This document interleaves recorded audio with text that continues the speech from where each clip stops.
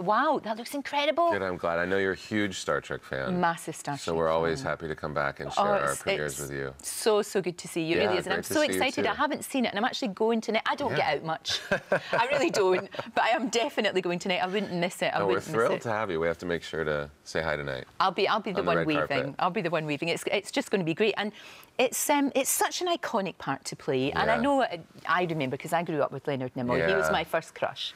And he gave you his blessing, didn't he? He really did. Yeah, he really did. And we bonded over the character early on. He was very supportive and available to me as I was figuring out how to step into these huge shoes that I had to fill.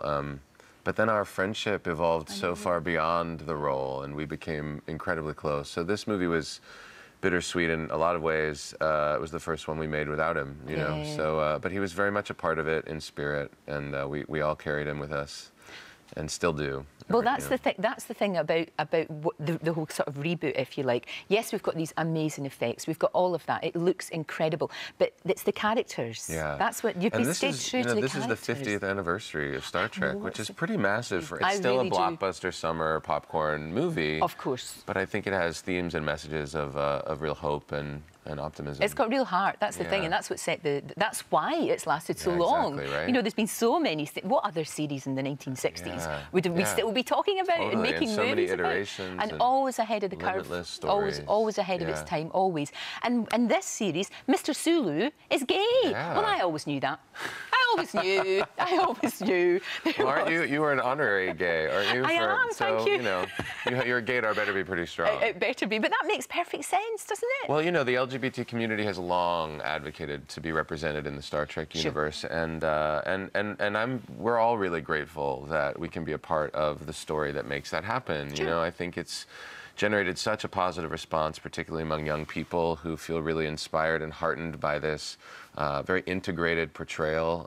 You know, and it's not hammered over anybody's head. It's a real subtle. You'll see tonight in the movie. It's a beautifully handled fact that is embraced by all of us. So I feel like it's a really strong and positive message to send to the world. I know George Takei, who played Sulu originally, wasn't so... I was quite surprised, actually, because I thought he's gay himself, and I thought he would go, oh, yeah, that makes perfect sense. Yeah, I mean, you know, I think he had some trepidations about it, and I totally understand that. We love and we really respect George, and he's made an indelible contribution to this franchise and this universe. But, you know, I think that that everybody, the powers that be, the creative powers that be, decided that that this was the most logical way to go in terms of bringing somebody in. Is the right word. And having it be a character that that audiences were already familiar with, so it wasn't defined by that. It was just an aspect of that character's personality, which is, I think, how societies are evolving to include all different kinds of people, and we're seeing that everywhere and in great ways. So